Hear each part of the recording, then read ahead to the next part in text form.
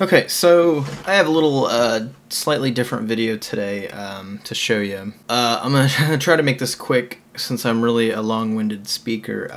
I like beer, I like craft beer. My friends and I go drinking to go explore new beers. A lot of my friends do craft or home brewing, I guess. Home brewing would be the right term.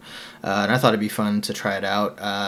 Partially, it'd be fun to actually come up with different beer flavors and learn about the flavors and yada yada. And because you get to drink it, but for me, the biggest reason I kind of want to do it is because it's a really good source for a lot of cool projects. I noticed with homebrewing, if you go to homebrewing websites or forums, there's just tons of homebrewing related projects. There's a little bit of everything. There's some electronics, there's some mechanical builds, there's some fluid related stuff, solenoids, heating elements, solid-state relays. I mean, just some really, really cool beer brewing related projects. So I was going to make a fermentation chamber. Well, okay, let me back up a step. I bought a 1-gallon kit from Northern Brewery. They make 1-gallon kits so you can just brew really small batches, and it's cheaper, and then you can just kind of find out if you think you might want to do it before you go big scale. You can try it just with little 1-gallon kits. So you ferment it in a thing called a carboy, and the one that comes with this kit, like I said, is a gallon. So it's like a 1-gallon glass jug. And fermentation involves yeast, and it's got really, really specific temperatures that it needs. So basically, fermentation requires you to keep the temperature within a really tight temperature range. So I think ales are like 50, 60 degrees, something like that. And then I think it's lagers that are like 30 to 40 degrees or they require a much colder fermentation.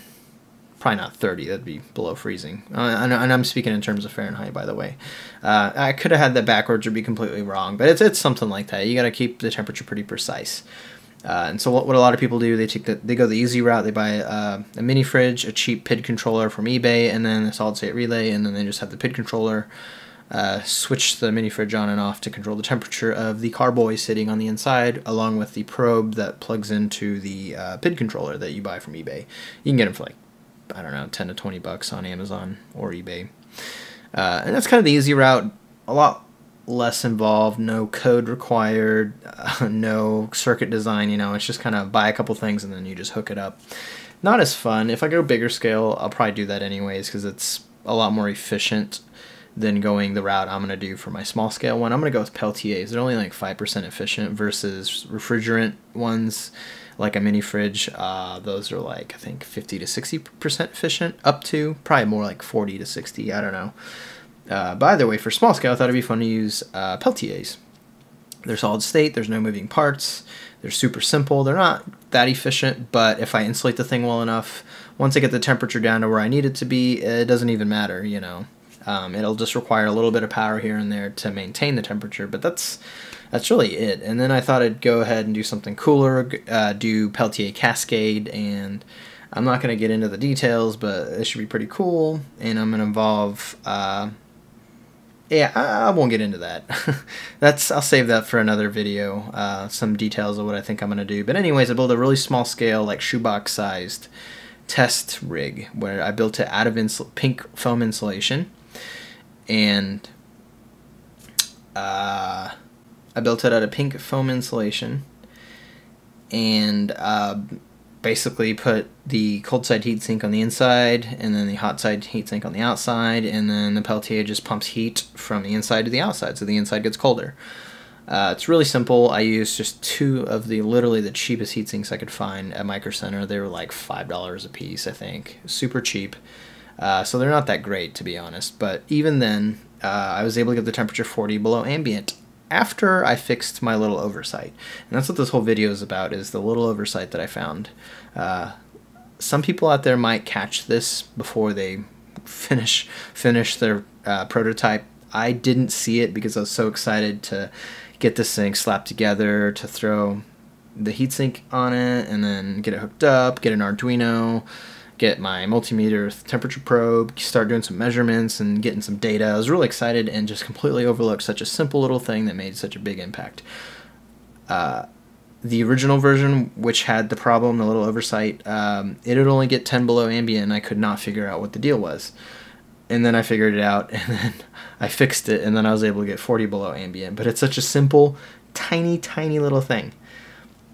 So basically what I have here and what you're seeing, it's 2 pieces of foam insulation, and then I put 2 strips of foil tape. I think it's aluminum foil tape on both sides.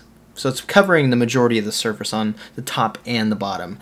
On the top, however, I also put black duct tape on top of that because the foil tape is metal, it's reflective, it reflects IR, and I don't know if you've ever tried to take an infrared thermometer measurement of foil or any metallic surface, it just doesn't work.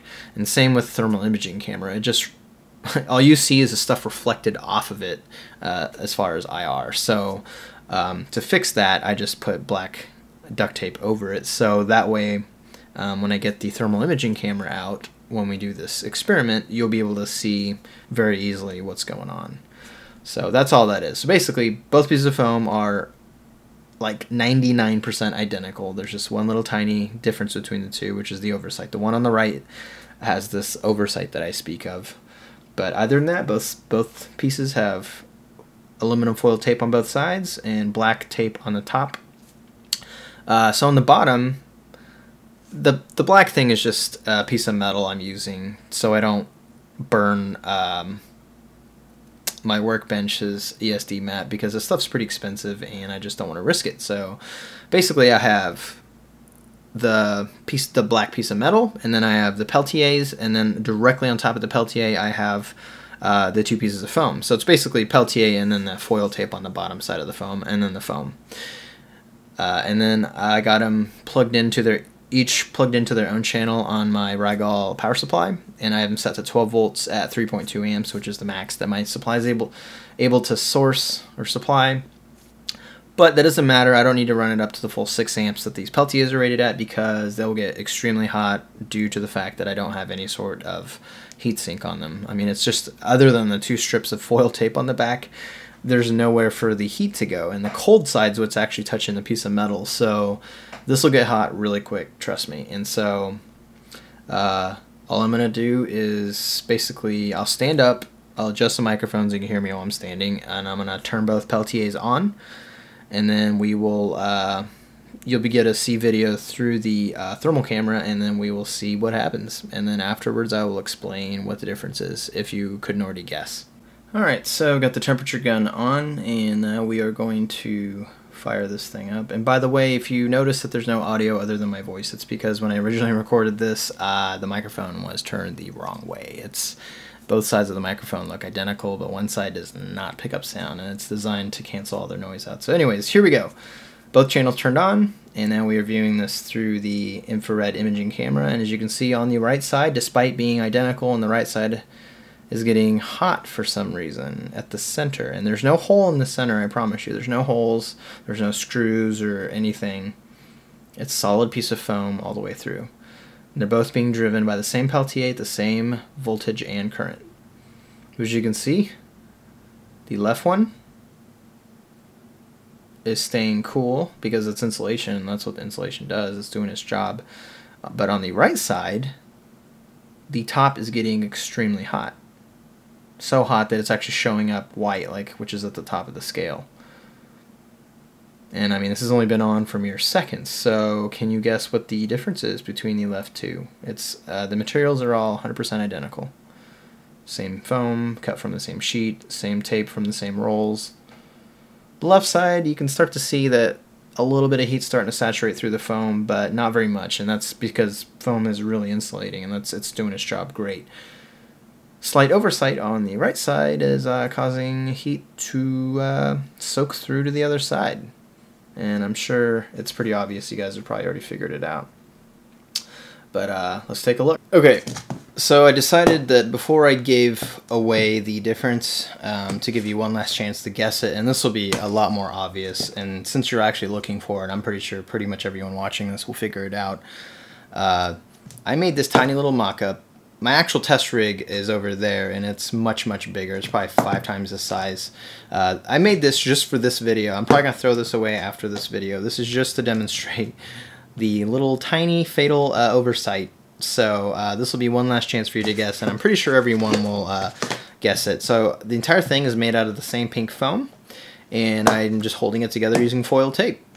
So, you know, with a lid on there that fits like this, it's airtight, and then, you know, foil reflects IR, so if it's cold on the inside, and IR heat out here just gets reflected off it, and the inside stays nice and cool, right?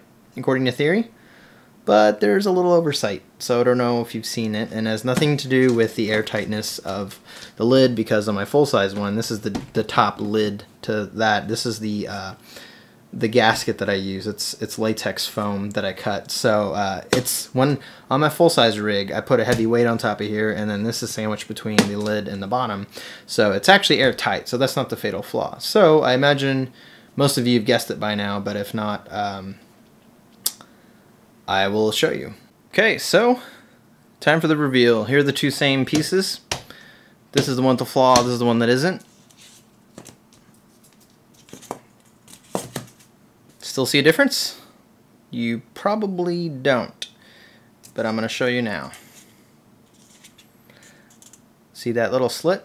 There's a cut, and I cut all the way down to about here, and then I took a piece of foil tape.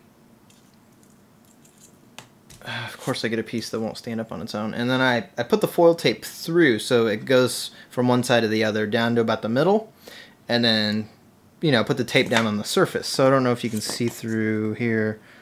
Yeah, you can see right here the foil tape comes out the middle, and I have it coming over to this side, and then on this other side you should be able to see just a little ledge right there where the foil tape is coming from the other side. But I mean, other than that, it's airtight. When I put the tape on, I really wish I would have used the tripod. When I put the tape on, I pulled both sides together and put the tape on it. So I mean, that foam is essentially like it doesn't have a little slit cut in it. The only difference is that piece of foam going through to the other side. And that tiny, I mean, this foam is super, super thin. I mean, it is really thin. But it's aluminum. Aluminum is somewhat decent at conducting heat. And it's wicking heat from the hot side out to the cold side on the outside. And as you saw, I mean, it heated up almost instantly. You could instantly see the side getting hot. And so I'll show you. It's basically that little piece that went through the cut that I put in there is the same thing as this foil going from the inside to the outside, despite it basically being airtight. So despite that being super, super, super thin, you know, measured in the order of microns thick, is wicking heat from the inside to the outside, despite it being airtight.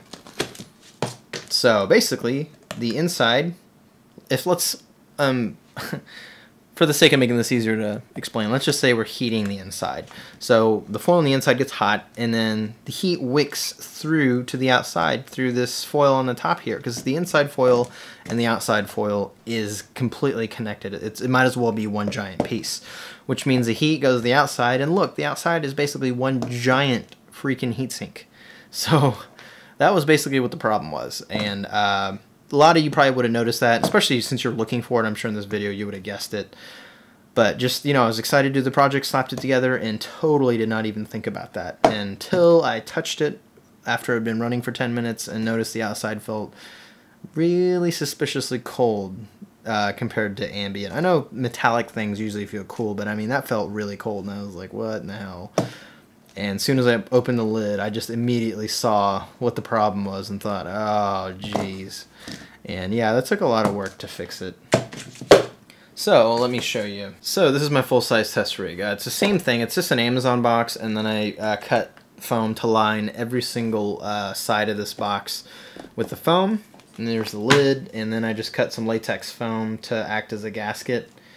And then when I put the lid on it, I put something heavy on top of the lid to make sure it's completely airtight, no air is getting in or out, and it worked pretty well. But as you can see, I have now gone back and removed the foil that connects the inside to the outside, and same here. The foil up here can't bridge across to the outside foil because I removed it. So now there's truly only insulation between the inside and the outside. So no more of that heat wicking and leaking out business. And I did it to the whole thing. So, yeah, pretty ridiculous, huh? Such a tiny little thing that'd be really easy to overlook. Ends up biting you. But anyways, it was an easy fix, and you know, I went from 10 below ambient to 40 below ambient just from this tiny little fix. So yeah, I hope everyone out there, or at least someone, found it interesting, and I thought I would demonstrate it, so maybe it'll save someone else some headache and time. And plus, it's kind of a cool little demonstration to see that, you know, even the tiniest little bit of conductor can conduct and wick heat out of your project or out of your, you know, controlled environment and escape out past your insulation. And all it took in this case was a little tiny strip of foil tape going through the middle to the outside. So yeah, pretty cool. And see you for the next video.